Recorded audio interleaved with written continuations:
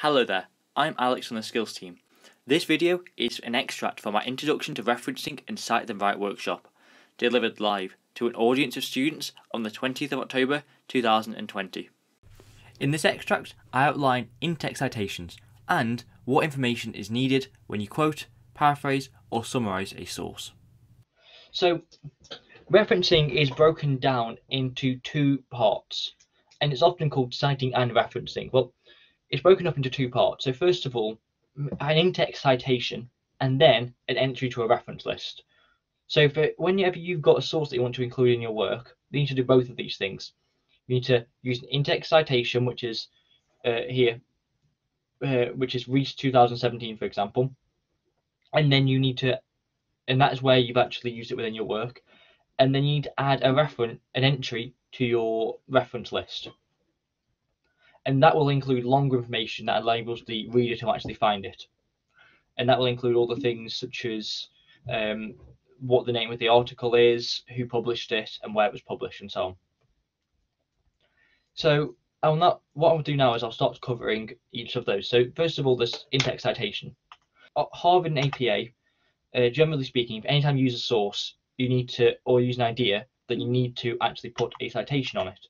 So when you use a citation, you need to put, first of all, the author's name, then secondly, you need to put the year of publication, and thirdly, the page numbers where needed. And I will discuss later where you will not actually need to put page numbers. So here's an example. So Pears and Shields 2019, page 7. So that's an example of an in-text citation.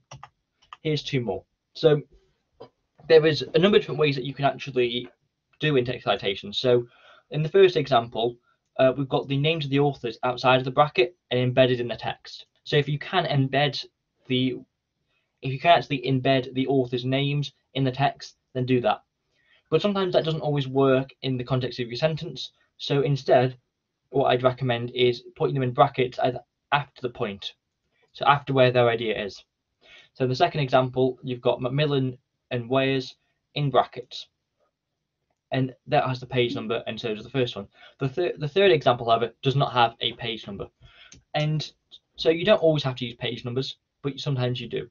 So hopefully this next slide will help answer that. So there are three different things you can do. You can quote, you can paraphrase, and you can summarize. So quoting is essentially where you get the author's words and you essentially copy and paste them into your work. You don't have to always use all of their words. You can sometimes use something called ellipses, which are basically just 3 full stops to miss words out. But essentially, it's where you've taken their words and put them into your essay. So whenever you quote, because you quoted from a page, you need to use a page number. So if we just go back to the last slide, the first and second ones, they were both quotes because they're in quotation marks, and they both had page numbers. The second thing is paraphrasing. So paraphrasing is slightly different from quoting, but what you do is essentially use the author's idea. So if the idea has come from a page, then that's paraphrasing. So if it comes from a page or pages, that's where you paraphrase, and so you will need those pages. However, if it hasn't come from a page, so it's come from the entire article, then that's summarizing. So paraphrasing essentially is turning the author's words into your own, and then that can actually help make the words flow within your article, or not your article, your assignment. So I generally speaking paraphrase, although sometimes when you want to quote specific words, I will quote, but it depends on your subject which one's more preferred. In my area, quoting was on the whole more preferred because I was doing law and we had to quote specific words from judges. Although whenever I read a journal, I would often paraphrase that journal to save words and to help make it flow better. The third thing you can do is summarizing. So summarizing does not need a page number. That in essence is where you get the whole of something and you summarize it into what the point of it is. So just going back to the last one, the last slide, it says here, Pear and Shields 2019 give a comprehensive overview of how to cite and reference using the 8 most popular referencing styles. So that is a summarization of the whole thing. So you can summarize a chapter and then that wouldn't need a page number, or you could summarize or you could summarise the whole thing.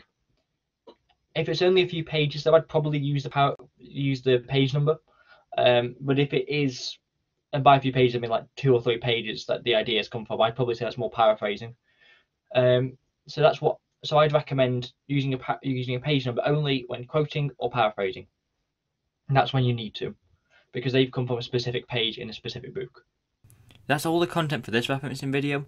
If you are interested in other referencing videos, we've created a playlist that is on screen now.